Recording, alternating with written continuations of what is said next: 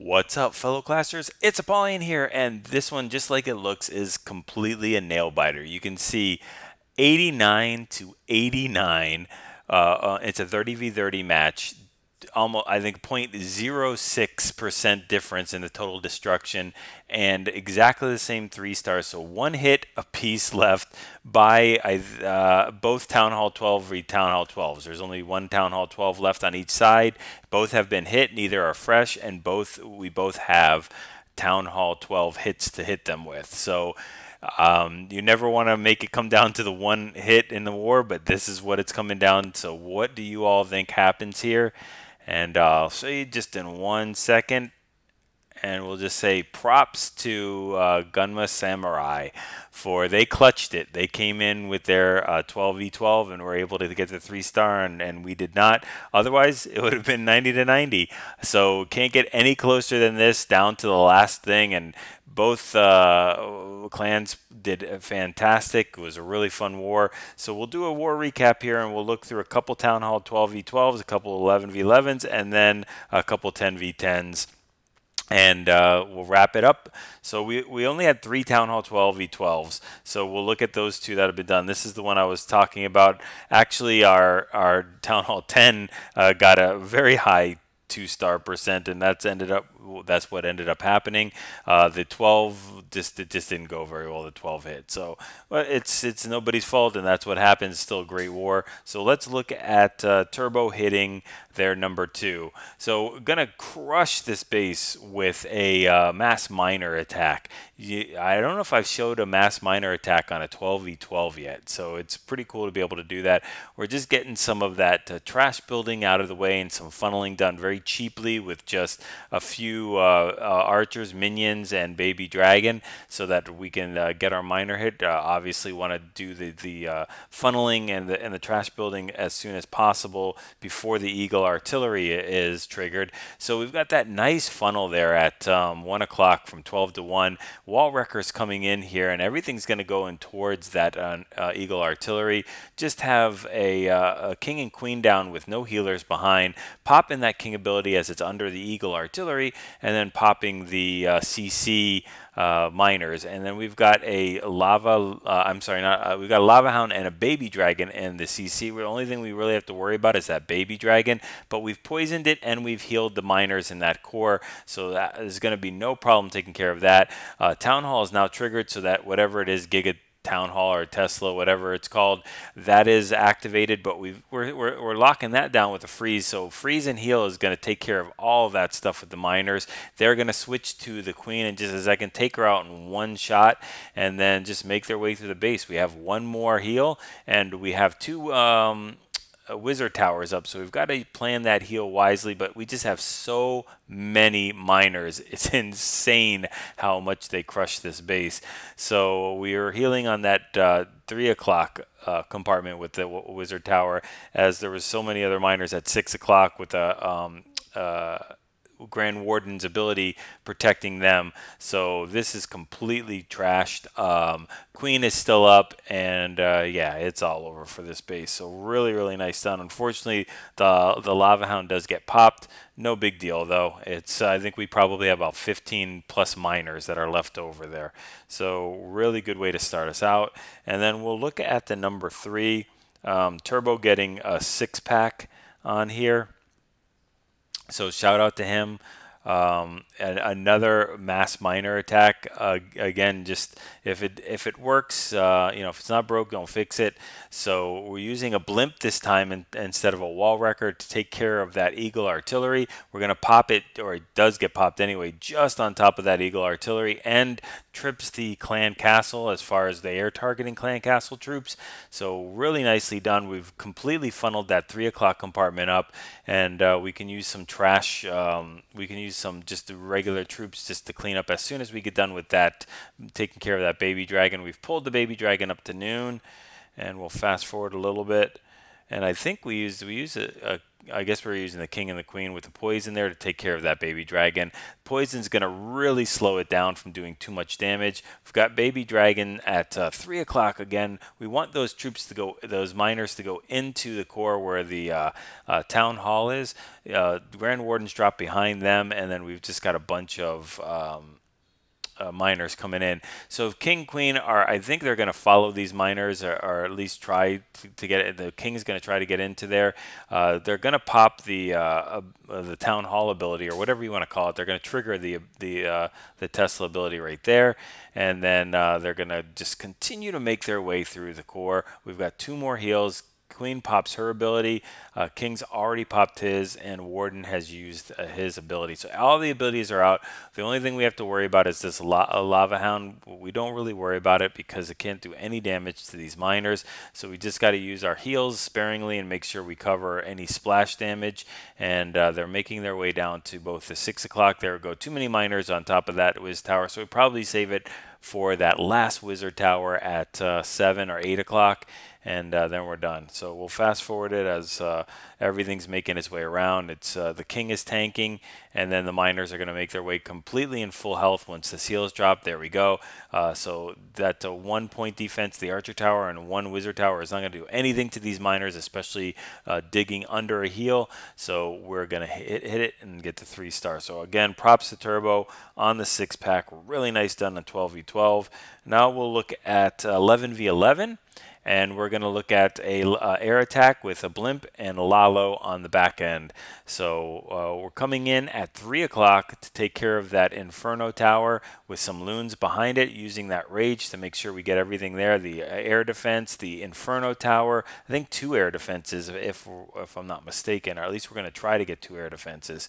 So we've got the Tesla, and yeah, there we go. We finally do get that. So 2 air defenses, an Inferno Tower and Tesla, and some other defenses. Really nice. There is it's either a Laloon or a Lava Hound and Wizard and Archer in the CC. So we're trying not to trigger that. It's not something we want to do. I think the King does it towards the end, but the Queen is staying out of the range of that CC. There we go. And we want to get that third air defense. So there's only 1 left in the entire base, and now we'll start our Laloon. Really nice starting it at 3 o'clock just to make sure we get that pathing the way we want to. And we've got targeting the mortar, and then we've got the rest of our Lava Hounds and Loons coming in all the way from 4 to 7 o'clock. Still 11 more that we're holding on to with all the spells. And look at the spells. They're connecting pretty much the entire outer of the core to push those loons into the core towards the queen and to the eagle artillery. Dropping the skelly on top of the queen under a rage. And a bomb tower is taken out as well. The Grand Warden decides that he wants to take a piece, and he's going to go ahead and start hitting the Queen as well. So just really well done on his part. And then we've got a bunch of loons that are coming in at noon, and we've got a haste that we can drop here to push through the base. We just really are going to we're going to worry about that wizard tower, but that's about it, because the Inferno Tower is not going to do anything to these loons. It's going to target them 1 at a time, especially if they get into that haste again. So it takes the Inferno Tower so long to heat up to kill each one of those loons, unless they have 0 health. Where it's not the same. But we've got a bunch of loons that are going to take that out. There we go. And then we've got the King that unfortunately did trigger the Laloon portion of the CC, but it's a little too late for this base. Getting kind of close, but we've got the Grand Warden still up. He's taken away by that CC, but we've got some minions and loons to clean up the rest. So really nicely done. And then we'll just look at one more 11v11. And we'll look at Lincoln coming in here with Electro Dragon attack, because I really like the Electro Dragon attack. Now, obviously not a max Town Hall 11 here, but still, Eagle Artillery, all the Inferno Towers, all that good stuff. And I think a 50-48 queen on the opposing side. So, you know, it's not a simple base. So we've got our blimp coming in there to take care of that 6 o'clock compartment. Again, we're trying to do the funneling, making sure that we can get our electro dragons going through the base the way we want them to. Baby dragon there at 9 o'clock to do some more funneling. And then we've got our 2 electro dragons on each end, because we're going to send our electro dragons from 10 to 11 and have them push through the base. Queen is dropped at around 9 o'clock to help with that funnel, making sure that they stay inside the base. Grand Warden ability is used, and that way we can push through a little bit more. Freeze on the Eagle Artillery, and these loons are under rage as well coming out.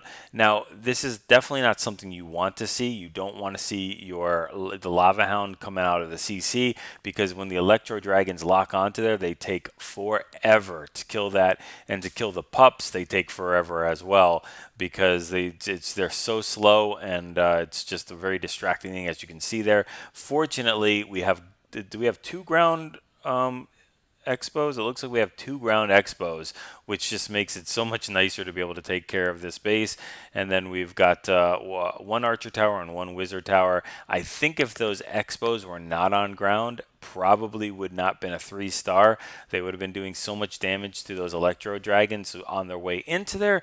But it's really nice to look at a base, be able to exploit the base design, which you know, in this case was very susceptible to air attack because of those ground expos. So really nicely done there. And yeah, then we've got our 3 for that. Now we'll jump down to a couple fresh hits on 10v10. Let's see here. Yeah, I'm pretty sure. Let me just make sure number 13 was a fresh hit. Yeah, it was. Okay. So number 13 getting hit by a bowler witch with a couple healers. This is the traditional army. I don't use it that much, but it's an incredible powerful army, especially for a fresh hit. And when you can identify bases where you can walk up like this and just get so much value out of those edges without having air defenses until quite a way down the side, like at 7 o'clock.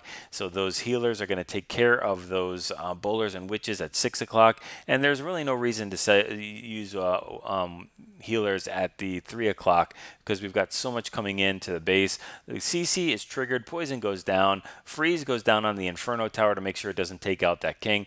Wall Wrecker is really not wrecking any walls. There's just going right down that that path. It's kind of, you don't even need the Wall Wrecker. It does help with buildings, but I think we could have dropped that jump a little earlier at I'd say about 10 o'clock to connect that Inferno Tower compartment, but we do drop it sooner or later, more later than sooner.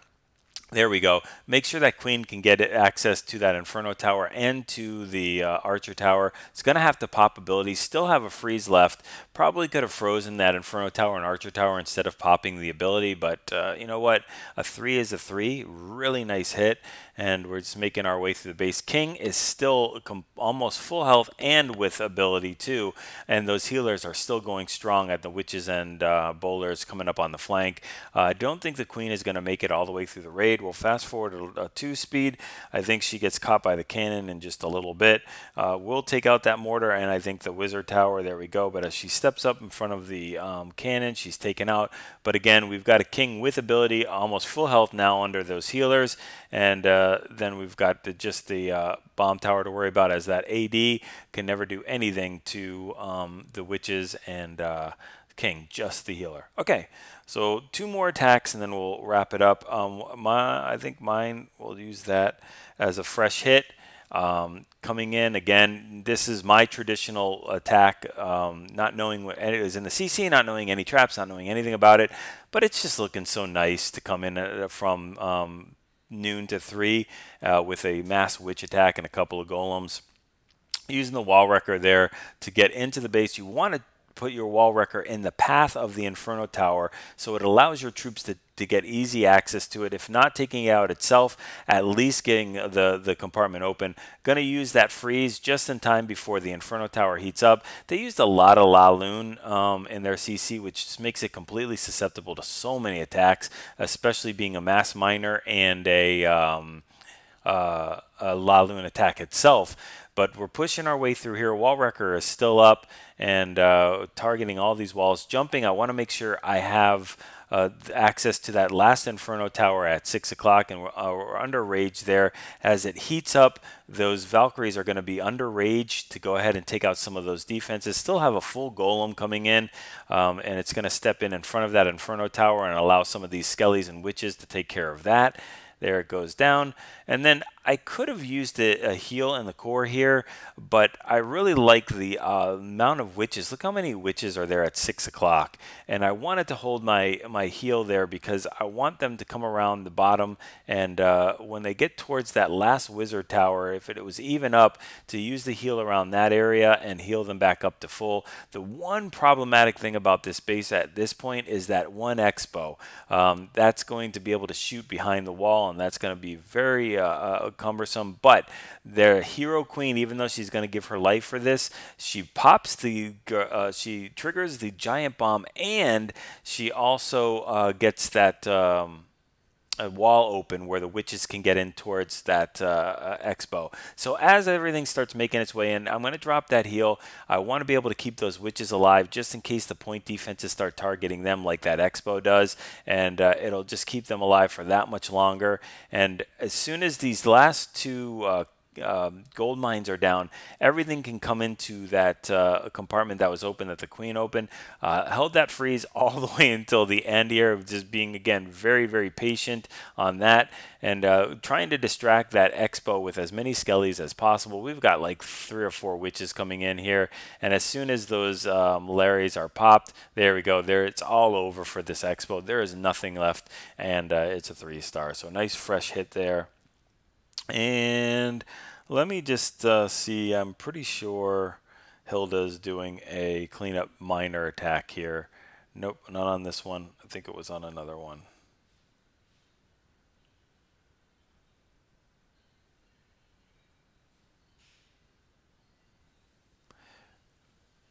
Maybe it was another war. So we'll just go ahead and look at one last final attack. We'll look at Josh coming in here. I think he's using a mass miner. There we go.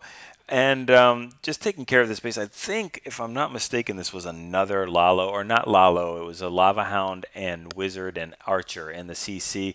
Again, just making the base so susceptible to a mass miner hit, and using that wall wrecker really to do some funneling. That's what its main goal is, and to distract some of those defenses as we send the miners in from 9 till noon, and using that queen to just take out all those trash buildings. We want those miners to stay in that core. King is being used to funnel on the outside from 12 to 3, and then we've just got 1 rage and 4 heals to push these miners through the base.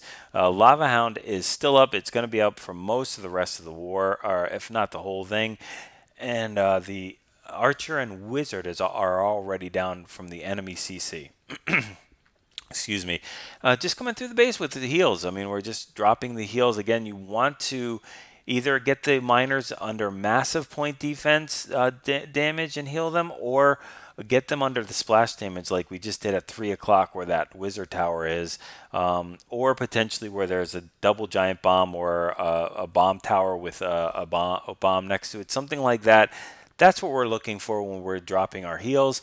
And at this point, the space is completely crushed. We do have a giant bomb that's right next to that Tesla like I was talking about, but fortunately those hero miners go target that Tesla instead of the elixir collector or elixir storage. So that is awesome, and it looks like this town hall probably will be going down last. So we'll go ahead and fast forward it. I don't think that Lava Hound has any chance of being popped in time. The wizard's just not going to be able to do enough damage, and then we have our 3-star hit. So hopefully you guys enjoyed this. It was a real fun war. It was kind of disappointing not to get the win or tie, as it did come down to the last hit. But again, you know, if you're going to lose to a perfect war, right? I mean, like, you can't do much better. And I expect that a lot of these CWL wars are going to end in perfects, just because it's a little bit easier now to get the 3-star hits. So hopefully you guys enjoyed it.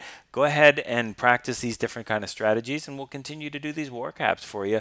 Let me know what else you guys are looking for, if there's anything you want me to focus on, or more Town Hall 10s, more 11s, more 12s, or do whatever it is. So anyway, practice these things, use your friendly challenges, get those 6-star clan wars, and practice those 3-star attacks.